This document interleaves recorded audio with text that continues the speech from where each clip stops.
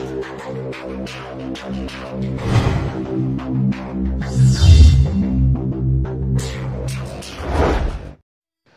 students, ഇന്ന് നമ്മൾ WACC അഥവാ WACC weighted average cost of capital KO എന്നൊക്കെ പറയുന്ന ഓവറോൾ കോസ്റ്റ് ഓഫ് ക്യാപിറ്റലിൻ്റെ കാൽക്കുലേഷനാണ് നമ്മൾ ഇന്നത്തെ ഡിസ്കഷൻ. ഒരു എസ്എ പോയിന്റ് ഓഫ് വ്യൂവിൽ നമ്മൾ അതിൻ്റെ ക്വസ്റ്റ്യൻ ആൻസർ ചെയ്യുമ്പോൾ ശ്രദ്ധിക്കേണ്ട പ്രധാനപ്പെട്ട കാര്യങ്ങളൊക്കെ നമ്മൾ ഈ വീഡിയോയിലൂടെ പറയുന്നുണ്ട്. വീഡിയോയുടെ അവസാനം വരെ നിങ്ങൾ കൃത്യമായിട്ട് കേട്ടതിന് ശേഷം നിങ്ങളുടെ സംശയങ്ങളൊക്കെ ഉണ്ടെങ്കിൽ അത് നിങ്ങൾക്ക് കമൻറ്റ് ചെയ്ത് ചോദിക്കാവുന്നതാണ്. ആദ്യമായിട്ട് നമ്മൾ WACC കാൽക്കുലേറ്റ് ചെയ്യുന്ന സമയത്ത് അതിൻ്റെ കോമ്പണൻസ് ആയിട്ട് മാക്സിമം വരാവുന്ന കാര്യങ്ങൾ ഒന്ന് കോസ്റ്റ് ഓഫ് ഡെപ്റ്റ് ആണ് KD, രണ്ടാമത്തത് കോസ്റ്റ് ഓഫ് പ്രിഫറൻസ് ക്യാപിറ്റലാണ് KP, അതേപോലെ cost of equity KE, cost of retained earnings KR. ഇതാണ് നമുക്ക് കാര്യമായിട്ട് വരാവുന്ന WACCിൻ്റെ കോമ്പോണൻസ് എന്ന് പറയുന്നത്. നമ്മൾ KD എന്ന് പറയുമ്പോൾ അതിൽ ബോൺസും കൂടി ഉൾപ്പെടുത്തിയിട്ട് നമുക്ക് വേണമെങ്കിൽ പറയാം. ലോണ്, ഡിബഞ്ചർ, ബോൺസ് ഇതെല്ലാം നമ്മൾ KD എന്നുള്ള ആ ഒരു കാറ്റഗറിയിൽ ഉൾപ്പെടുത്തിയിട്ട് മനസ്സിലാക്കിയാൽ മതി. അപ്പോൾ നമ്മൾ KD എങ്ങനെയാണ് കാൽക്കുലേറ്റ് ചെയ്യുക നമ്മൾ നേരത്തെ പറഞ്ഞിട്ടുണ്ടായിരുന്നു. KDയുടെ ഏറ്റവും പ്രധാനപ്പെട്ട പ്രത്യേകത അത് ആഫ്റ്റർ ടാക്സ് കോസ്റ്റ് ആണ് എന്നുള്ളതാണ്. KD കാണുമ്പോൾ നമുക്ക് സാധാരണഗതിയിൽ അത് റെഡീമബിളും ഇറഡീമബിളും ഉണ്ട്. റെഡീമബിൾ ആണെങ്കിൽ എങ്ങനെയാണ് അതിൻ്റെ ഫോർമുല വരിക, ഇറഡീമബിൾ ആണെങ്കിൽ അഥവാ പെർപ്പച്വൽ ആയിട്ടുള്ളതാണെങ്കിൽ, പെർപ്പച്വൽ ഡെപ്റ്റ് ആണെങ്കിൽ, ഡിബഞ്ചേഴ്സ് ആണെങ്കിലും ലോൺ ആണെങ്കിലും എങ്ങനെയാണ് അതിൻ്റെ കാൽക്കുലേഷൻ എന്നൊക്കെ നമ്മൾ പറഞ്ഞിട്ടുണ്ടായിരുന്നു. ബ്രീഫായിട്ട് പിന്നെ ഞാൻ വീണ്ടത് ആവർത്തിക്കേണ്ട കാര്യമില്ല എന്ന് മനസ്സിലാക്കുകയാണ്. ആഫ്റ്റർ ടാക്സ് കോസ്റ്റ് ആണ് അതിൻ്റെ കാൽക്കുലേഷനിൽ നമ്മൾ ശ്രദ്ധിക്കേണ്ട ഏറ്റവും പ്രധാനപ്പെട്ട കാര്യം. ബാക്കിയുള്ള എല്ലാം നമ്മൾ ബിഫോർ ടാക്സ് തന്നെയാണ് പറയുന്നത്. രണ്ടാമത്തെ കോമ്പോണൻ്റ് എന്ന് പറയുന്നത് നമ്മൾ കോസ്റ്റ് ഓഫ് പ്രിഫറൻസ് ക്യാപിറ്റലാണ്. അതിലും നമ്മൾ പറഞ്ഞു റെഡീമബിളും ഇറഡീമബിളും ഉണ്ട്. അതിനകത്ത് രണ്ട് ഫോർമുലകൾ നമ്മൾ ഉപയോഗിച്ചിട്ടുണ്ട്. ഷോർട്ട് കട്ട് മെത്തേഡ് ഉപയോഗിച്ചിട്ടാണ് നമ്മൾ കാൽക്കുലേറ്റ് ചെയ്തത്. മൂന്നാമത്തത് KE ആണ്. KEയിൽ പ്രധാനമായിട്ട് ശ്രദ്ധിക്കേണ്ട പ്രധാനപ്പെട്ട ഒരു കാര്യം എന്ന് പറഞ്ഞാൽ അതിന് നമുക്ക് തന്നിരിക്കുന്ന ഡാറ്റ അനുസരിച്ച് ഡിഫറൻ്റ് ആയിട്ടുള്ള മെത്തേഡ്സ് ഉപയോഗിക്കേണ്ടി വരും. ഉദാഹരണം പറഞ്ഞാൽ അതിൽ ഡിവിഡൻഡ് ഈൽഡ് മെത്തേഡ് എന്ന് പറഞ്ഞു നമ്മൾ ആദ്യം.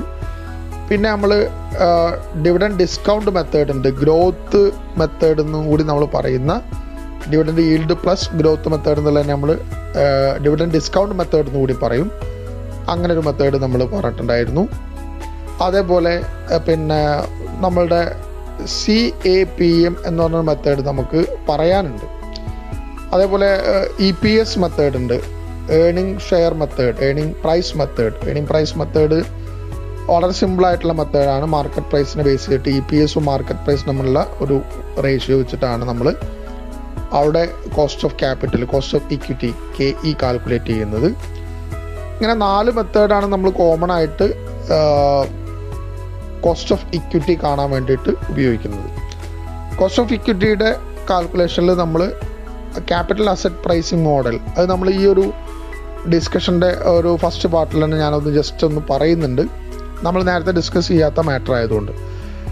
അതേപോലെ cost of retained earnings. Cost of retained earnings വളരെ സിമ്പിളായിട്ടുള്ള നമ്മൾ നേരത്തെ ഒരു ഡിസ്കഷൻ നടത്തിയിട്ടില്ല.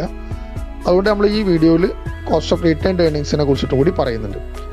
അപ്പോൾ cost of ഡെപ്റ്റ്, cost of preference capital, cost of equity, cost of retained earnings, ഇത് 4ഉം കണ്ടതിന് ശേഷമാണ് നമ്മൾ weighted average cost of capital കാണാം.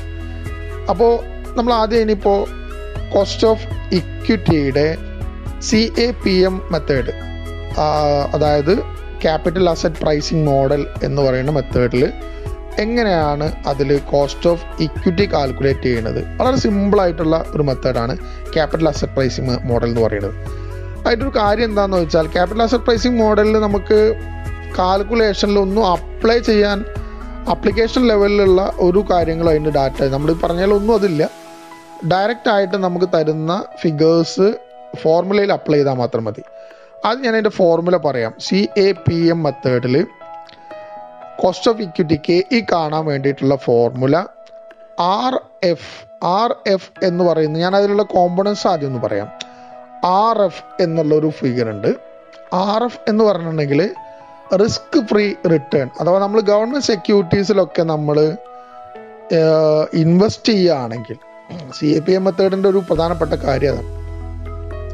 RF എന്ന് പറയുന്നത് ഗവൺമെൻറ് സെക്യൂരിറ്റി പോലുള്ള റിസ്ക് ഫ്രീ ആയിട്ടുള്ള ഇൻവെസ്റ്റ്മെൻറ്റുകൾ നടത്തുമ്പോൾ അതിൻ്റെ കോസ്റ്റ് അത് നമുക്ക് ചോദ്യത്തിൽ തരികയാണെങ്കിൽ തരും. അതാണ് RF എന്ന് പറഞ്ഞത്, റിസ്ക് ഫ്രീ റിട്ടേൺ എന്ന് പറയും. അതേപോലെ RF plus beta of investment എന്ന് പറഞ്ഞിട്ടൊരു സംഭവം നമുക്ക് ചോദ്യത്തിൽ തരും. അതായത് മാർക്കറ്റ് കണ്ടീഷൻ അനുസരിച്ച് റിസ്കിൻ്റെ നാച്ചറൊക്കെ അനുസരിച്ച് ഓരോ കമ്പനികളുടെയും ബീറ്റ കോഎഫിഷ്യൻ്റ് എന്ന് പറയുന്ന ഒരു ഫിഗർ അതൊരു 1 പോയിൻറ്റ് സംതിങ് ആയിരിക്കും. അത് എപ്പോഴും നമ്മൾ ഓരോ ഫേമിൻ്റെയും റിസ്കിൻ്റെ നാച്ചർ ഡിഫറെൻ്റ് ആയിരിക്കും. അതിനനുസരിച്ച് അത് കൂടുകയും കുറയുകയും ചെയ്യും. ഹൈ റിസ്കി ആയിട്ടുള്ള ഫേമിൻ്റെ ബീറ്റ കോഎഫിഷ്യൻറ്റും ഹൈ ആയിരിക്കും. അപ്പോൾ ആ ബീറ്റ കോഎഫിഷ്യൻ്റ് അതിന് നമ്മൾ BI ബീറ്റ ഓഫ് ഇൻവെസ്റ്റ്മെൻറ്റ് എന്നാണ് പറയുക. BI ആ BI into RM minus RF. RM എന്ന് പറഞ്ഞത് നിലവിലുള്ള മാർക്കറ്റിലുള്ള കോസ്റ്റ് ഓഫ് പിന്നെ ഇക്വിറ്റി, അല്ലെങ്കിൽ ഇപ്പോൾ നമ്മൾ നിലവിലുള്ള മാർക്കറ്റിൻ്റെ മാർക്കറ്റ് റേറ്റ് ഓഫ് റിട്ടേൺ, അതാണ് നമ്മൾ RM എന്ന് പറയുന്നത്. അപ്പോൾ ഈ RM-ഉം RF-ഉം തമ്മിലുള്ള ഡിഫറൻസിനെ അതായത് RM minus RF, risk free റിട്ടേണും market റിട്ടേണും തമ്മിലുള്ള ഡിഫറൻസിനെ ബീറ്റ കോഎഫിഷ്യൻ്റ് മൾട്ടിപ്ലൈ ചെയ്ത് അത് നിലവിലുള്ള നമ്മുടെ റിസ്ക് ഫ്രീ റിട്ടേണുമായിട്ട് RF-ഉമായിട്ട് ആഡ് ചെയ്താൽ കിട്ടുന്നതാണ് കോസ്റ്റ് ഓഫ് ഇക്വിറ്റി. CAPM മെത്തേഡിൽ ഇത്രയേ ഉള്ളൂ. ആകെ നമ്മൾക്ക് അതിന് 3 ഡാറ്റയാണ് വേണ്ടത്. എത്രയാണ് റിസ്ക് ഫ്രീ റിട്ടേൺ, എത്രയാണ് മാർക്കറ്റ് റിട്ടേൺ, എന്താണ് ബീറ്റ കോഎഫിഷ്യൻ്റ്, അതിൻ്റെ ഒരു ഫിഗറും. ഈ 3 ഡാറ്റ കിട്ടിയിട്ടുണ്ടെങ്കിൽ നമുക്ക് ഈസി ആയിട്ട് KE കാണാവുന്നതാണ്. അപ്പോൾ CAPM മെത്തേഡിൽ നമുക്ക് എങ്ങനെയാണ് KE കാണുന്നതെന്ന് പറഞ്ഞു. ഇനി നമുക്ക് റീറ്റെയിൻഡ് ഏർണിങ്സിൻ്റെ കോസ്റ്റ് എങ്ങനെയാണെന്ന് കൂടി പറയാം. നോർമലി നമുക്ക് ആലോചിച്ചാൽ അറിയാം, ഇപ്പോൾ ഈ കോസ്റ്റ് ഓഫ് ക്യാപിറ്റൽ എന്ന് പറഞ്ഞുകൊണ്ട് ഉദ്ദേശിക്കുന്നത് സാധാരണ നമ്മൾ എടുക്കുന്ന ഓരോ ഇൻവെസ്റ്റ്മെൻറ്റ് ഓപ്പർച്യൂണിറ്റിയിലും അത് ഓരോ ഫണ്ടിനും ഔട്ട്സൈഡ് ഫണ്ടിനും നമുക്ക് കോസ്റ്റ് വരുന്നുണ്ട്. നമ്മൾ നേരത്തെ പറഞ്ഞു, അതനുസരിച്ചാണ് നമ്മൾ cost of ഡെപ്റ്റും cost of ഇക്വിറ്റിയും cost of preference ക്യാപിറ്റലൊക്കെ കണ്ടത്. എന്നാൽ നമ്മൾ റീറ്റെയിൻഡ് ഏർണിങ്സ് എന്ന് പറയുന്നത് എന്താണ്? പ്ലഫിംഗ് ബാക്ക് ഓഫ് പ്രോഫിറ്റ് എന്നാണ് പറയുക. It's A apportionment of profit. അതായത് നമ്മളത് പുറമേ നിന്ന് കളക്ട് ചെയ്യുന്ന ഒരു ഫണ്ടല്ല, അത് ബിസിനസ്സിനകത്തിൽ നിന്ന് തന്നെ ബിസിനസ്സിൻ്റെ ഉള്ളിൽ ഇൻറ്റേർണലായിട്ട് നമ്മൾ ജനറേറ്റ് ചെയ്യുന്ന ഫണ്ടാണ്. എന്ന് പറഞ്ഞാൽ നമ്മൾ ഏൺ ചെയ്ത ടോട്ടൽ പ്രോഫിറ്റിൽ നിന്ന് ഡിവിഡൻ്റായിട്ട് കൊടുത്തു കഴിഞ്ഞാൽ പേയ്മെൻറ്റ് നടത്തിയതിന് ശേഷം ഒരു നിശ്ചിത ശതമാനം ഡിവിഡൻ്റായിട്ട് പേ ചെയ്യും. അതിൻ്റെ ഒരു പോർഷൻ നമ്മൾ മാറ്റി വെക്കും ടോട്ടൽ ഏർണിങ്സിൻ്റെ. ഡിവിഡൻ്റായിട്ട് പിന്നെ പേ ചെയ്യാത്ത പോർഷനാണ് നമ്മൾ റിട്ടേൺഡ് ഏർണിങ്സ് എന്ന് പറയുന്നത്. ഈ റിട്ടേൺഡ് ഏർണിങ്സ് നമ്മൾ പുറമെ നിന്ന് കളക്ട് ചെയ്യുന്നതല്ല എങ്കിലും അതിന് കോസ്റ്റ് ഉണ്ട് എന്നാണ് നമ്മുടെ ഒരു അസംഷൻ. എന്തുകൊണ്ടാണ് അതിന് കോസ്റ്റ് ഉണ്ട് എന്ന് പറയണമെന്ന് ചോദിച്ചാൽ, നമ്മൾ ഔട്ട്സൈഡേഴ്സിന് ഇപ്പോൾ നമ്മൾ ഈ പ്രോഫിറ്റ് പ്ലഫിംഗ് ബാക്ക് നടത്തുന്നില്ല എങ്കിൽ, അഥവാ റിട്ടേൺഡ് ഏർണിങ്സ് ബിസിനസ്സിൽ വെക്കുന്നില്ല എങ്കിൽ ഈ എമൗണ്ട് നമ്മൾ എന്താണ് ചെയ്യുക? ഷെയർ ഹോൾഡേഴ്സിന് ഡിവിഡൻ്റായിട്ട് കൊടുക്കുകയാണ് ചെയ്യുക. അങ്ങനെ ഡിവിഡൻ്റായിട്ട് നമ്മൾ ഷെയർ ഹോൾഡേഴ്സിന് കൊടുത്തു കഴിഞ്ഞാൽ ആ ഷെയർ ഹോൾഡേഴ്സിന് എന്ത് ചെയ്യാം? അവരുടെ കയ്യിലൊരു ഫണ്ട് കിട്ടുകയാണ്. എന്ന് പറഞ്ഞാൽ ഡിവിഡൻ്റായിട്ട് പിന്നെ മുഴുവൻ എമൗണ്ടും റീറ്റെയിൻ ചെയ്യാതെ മുഴുവനായിട്ടും ഷെയർ ഹോൾഡേഴ്സിന് കിട്ടുകയാണെങ്കിൽ അവർക്ക് എന്ത് ചെയ്യാം? ആ ഫണ്ട് മറ്റ് ബിസിനസ്സുകളിൽ ഇൻവെസ്റ്റ് ചെയ്യാൻ പറ്റുമല്ലോ. അപ്പോൾ അവിടെ ഒരു ഓപ്പർച്യൂണിറ്റി കോസ്റ്റാണ് നമ്മൾ റിട്ടേൺഡ് ഏർണിങ്സിന് കാണുന്നത്. അഥവാ നമ്മൾ റീറ്റെയിൻ ചെയ്യാതിരിക്കുകയായിരുന്നെങ്കിൽ ഷെയർ ഹോൾഡേഴ്സിനുള്ള ഓപ്ഷൻ എന്താണ്? അവർക്ക് മറ്റേതെങ്കിലും കമ്പനിയുടെ ഷെയർ ഹോൾഡിങ്ങിൽ അല്ലെങ്കിൽ ഷെയർസിൽ അത് ഇൻവെസ്റ്റ് ചെയ്യാം, അല്ലെങ്കിൽ ഡിബഞ്ചറിൽ ഇൻവെസ്റ്റ് ചെയ്യാം, എവിടെയാണെങ്കിലും അത് ഇൻവെസ്റ്റ് ചെയ്യാം. അങ്ങനെ ഇൻവെസ്റ്റ് ചെയ്യുമ്പോൾ അവർക്ക് റിട്ടേൺ കിട്ടുമല്ലോ, അവർക്കൊരു എക്സ്പെക്റ്റേഷൻ ഉണ്ടാവുമല്ലോ. അപ്പോൾ അവിടെ എന്ത് വരുന്നുണ്ട്? ഒരു എക്സ്പെക്റ്റഡ് കോസ്റ്റ് വരുന്നുണ്ട്. ആ ഡിവിഡൻഡ് ആയിട്ട് കിട്ടുമ്പോൾ ഇൻവെസ്റ്റേഴ്സിനുള്ള ഓപ്പർച്യൂണിറ്റി കോസ്റ്റ് എന്നാണ് നമ്മളതിനെ പറയാം. അപ്പോൾ അവിടെ പ്രധാനമായിട്ടും നമ്മൾ ആ ഓപ്പർച്യൂണിറ്റി കോസ്റ്റ് കണക്കാക്കുന്നത് that is almost equal to KE എന്നാണ് പറയാം. പൂർണ്ണമായിട്ടും KE അല്ല, KEയോട് അടുത്ത് വരുന്ന ഒരു ഫിഗർ ആയിരിക്കും ആ കോസ്റ്റ് ഓഫ് ക്യാപിറ്റൽ എന്നാണ് നമ്മൾ പറയുക. അപ്പോൾ റീറ്റെയിൻഡ് ഏർണിങ്സിൻ്റെ കോസ്റ്റ് എന്ന് പറയുന്നത് ഓൾമോസ്റ്റ് KE തന്നെയായിരിക്കും. പക്ഷെ അതിൽ ചെറിയൊരു വ്യത്യാസം വരിക, ഈ പിന്നെ ഷെയർ ഹോൾഡേഴ്സിന് ഡിവിഡൻ്റായിട്ട് ഇത് കിട്ടുകയായിരുന്നെങ്കിൽ അവർ റീഇൻവെസ്റ്റ് ചെയ്യുമ്പോൾ അവർക്ക് എന്ത് വരും, ഒരു ഫ്ലോട്ടേഷൻ കോസ്റ്റ് വരും. അതേപോലെ അവർ ഇനി ഇൻ കേസ് അവരുടെ കയ്യിൽ ഡിവിഡൻഡ് കിട്ടിക്കഴിഞ്ഞാൽ ആദ്യം വരുന്നൊരു കാര്യമുണ്ട്, അവർക്ക് ടാക്സ് വരും, പേഴ്സണൽ ടാക്സ് ഉണ്ട്. അവർ ഇൻഡിവിജ്വൽ ടാക്സ് റേറ്റ് അനുസരിച്ചിട്ട് ആ ടാക്സ് മൈനസ് ചെയ്ത് കഴിഞ്ഞിട്ട് ബാക്കിയുള്ളത് മാത്രമേ അവർക്ക് ഇൻവെസ്റ്റ് ചെയ്യാൻ പറ്റുള്ളൂ. അപ്പോൾ ആ ടാക്സ് റേറ്റും കൂടി കൺസിഡർ ചെയ്തിട്ടാണ് ഇതിൻ്റെ കോസ്റ്റ് നമ്മൾ കണക്കാക്കുന്നത്. അപ്പോൾ റിട്ടേൺഡ് ഏർണിങ്സിൻ്റെ കോസ്റ്റ് എന്ന് പറയുന്നത് KR എന്നുള്ളതിനെ നമ്മൾ സിമ്പിളായിട്ടൊരു ഫോർമുല പറയും, KE into 1 minus T.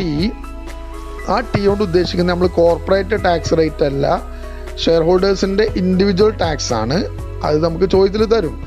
Into 1 - T എന്ന് പറയുന്ന പോലെ ഇൻറ്റു 1 - F എന്നുകൂടി പറയും. 1 - F എന്ന് പറഞ്ഞിട്ടുണ്ടെങ്കിൽ പിന്നെ ഓപ്പർച്യൂണിറ്റി കോസ്റ്റിൻ്റെ ഭാഗമായിട്ട് ഫ്ലോട്ടേഷൻ കോസ്റ്റ് പറഞ്ഞിട്ടുണ്ടായിരുന്നു. ആ ഫ്ലോട്ടേഷൻ കോസ്റ്റിൻ്റെ പെർസെൻറ്റേജ് ആണ് F എന്നുള്ള ഉദ്ദേശിക്കുന്നത്. അപ്പോൾ സിമ്പിളായിട്ട് പറഞ്ഞാൽ KR is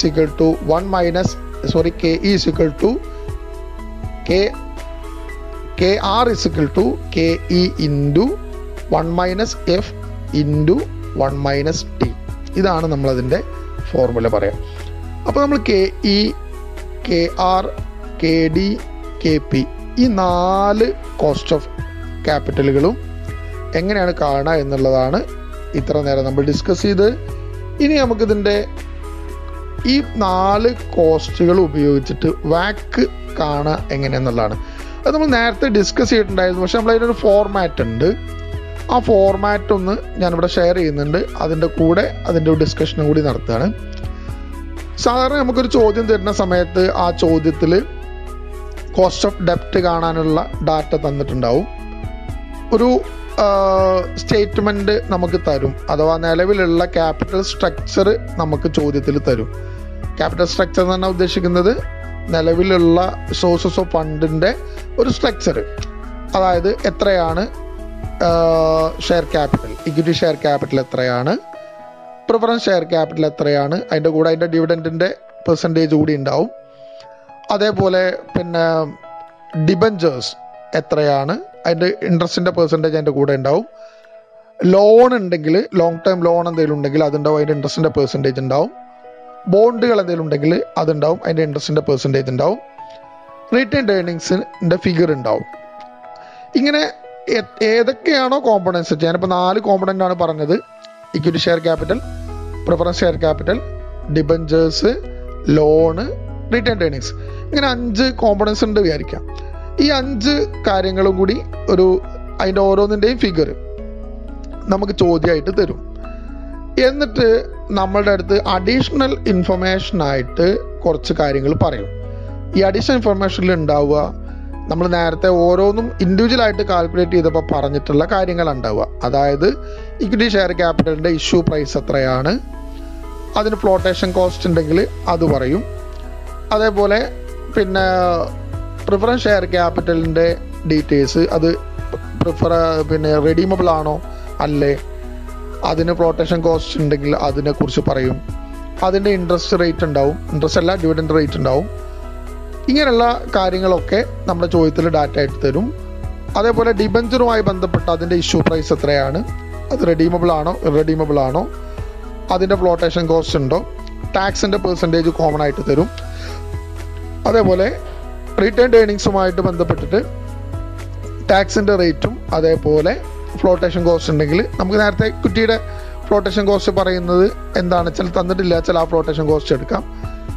ഇങ്ങനെ നമുക്ക് അഡീഷണൽ ഇൻഫോർമേഷനായിട്ട് കുറച്ച് കാര്യങ്ങൾ കൂടി തരും. ഇതാണ് ഒരു എസ് എ ക്വസ്റ്റ്യനിൽ ഉണ്ടാവുക. അതായത് ക്യാപിറ്റൽ സ്ട്രക്ചറിൽ നമ്മൾ നേരത്തെ പറഞ്ഞ 5 ഐറ്റംസും അതിൻ്റെ ഫിഗേഴ്സും, അഡീഷണൽ ഇൻഫോർമേഷനായിട്ട് അതിൻ്റെ ഇഷ്യൂമായി ബന്ധപ്പെട്ടിട്ടുള്ള നേരത്തെ നമ്മൾ ആൻസർ ചെയ്തപ്പോൾ നമ്മളോട് പറഞ്ഞ ഫ്ലോട്ടേഷൻ കോസ്റ്റ് പോലെയുള്ള ഡാറ്റ, ടാക്സ് പോലെയുള്ള ഡീറ്റെയിൽസ് ഒക്കെ നമുക്ക് തരും. ഇനി നമുക്ക് കാൽക്കുലേഷൻ നടത്തുമ്പോൾ നമ്മുടെ ഈ 5 ഐറ്റംസും വച്ചിട്ട് നമ്മൾ ഒരു കോളം പ്രിപ്പയർ ചെയ്ത്, കോളം രീതിയിലാണ് സാധാരണ അത് ചെയ്യുക. എത്ര കോളംസ് ആണ് അതിൽ വരിക എന്ന് വെച്ചാൽ weighted average cost of capital കാണാൻ നമുക്കൊരു ഫോർമുല ഒക്കെ ഉണ്ട്. പക്ഷെ ആ ഫോർമുല നമ്മൾ അപ്ലൈ ചെയ്യുന്നതിന് പകരം ഒരു കോളംനാർ രീതിയിൽ അതിങ്ങനെ ചെയ്യുകയാണ് ചെയ്യുക. അപ്പോൾ അതിൽ കോളംസ് വരുന്നത് ഒന്ന് ഈ പറഞ്ഞ ക്യാപിറ്റലിൻ്റെ ഐറ്റംസ്, ഓരോ ഫണ്ടിൻ്റെയും ഐറ്റംസ് എഴുതാനുള്ള ഒരു കോളം.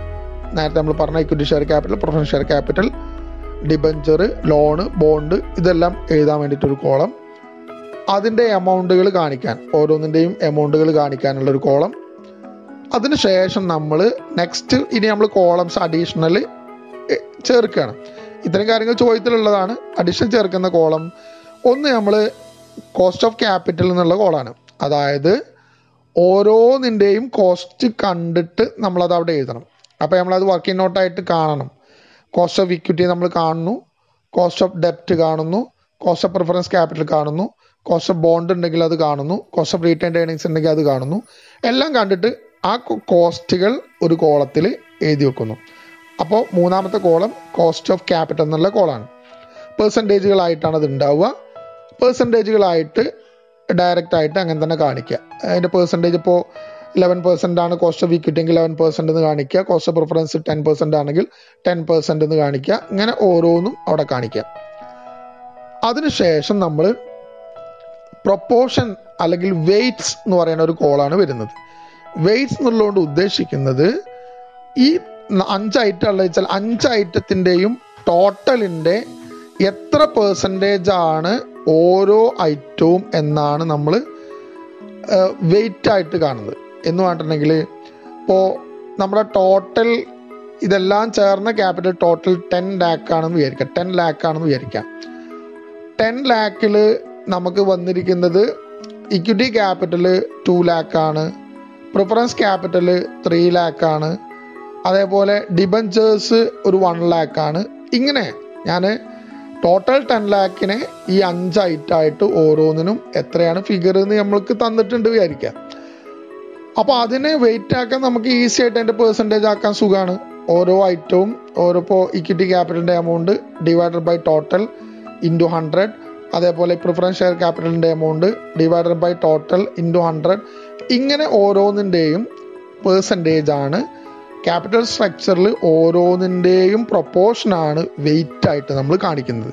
അപ്പോൾ വെയ്റ്റ്സ് എന്നുള്ള കോളം അങ്ങനെ എഴുതുന്നു.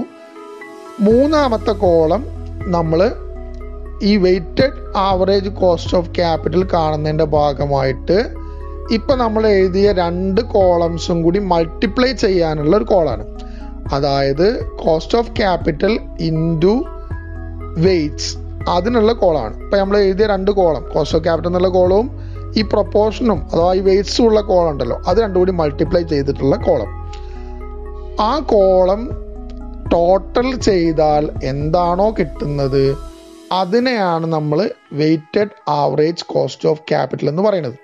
അപ്പോൾ നമുക്ക് ഡയറക്റ്റ് ആൻസർ കിട്ടാൻ നമ്മൾ ചെയ്യേണ്ടത് ഈ പ്രൊപ്പോർഷൻ എഴുതുമ്പോൾ ആ പ്രൊപ്പോർഷൻ നിങ്ങൾ ഡെസിമൽ ആയിട്ട് എഴുതിയാൽ മതി. ഡെസിമൽ ആയിട്ട് എഴുതാന്ന് പറഞ്ഞാൽ അപ്പോൾ 20% ആണ് ഇക്വിറ്റി ക്യാപിറ്റൽ എങ്കിൽ 0.2 എന്ന് എഴുതിയാൽ മതി. 30% ആണ് പ്രിഫറൻസ് എങ്കിൽ 0.3 എന്ന് എഴുതിയാൽ മതി. ഇങ്ങനെ ഓരോന്നിൻ്റെയും ആ ഡെസിമൽ ആയിട്ടുള്ള അല്ലെങ്കിൽ ഫ്രാക്ഷൻ ആയിട്ടുള്ള രീതിയിൽ എഴുതുകയാണെന്ന് വെച്ചാൽ കോസ്റ്റ് ഓഫ് ക്യാപിറ്റൽ എന്നുള്ളത് പെർസെൻറ്റേജിൽ തന്നെ എഴുതാം, മറ്റേത് ഫ്രാക്ഷൻ ആയിട്ട് എഴുതാം, എന്നിട്ട് മൾട്ടിപ്ലൈ ചെയ്യുക.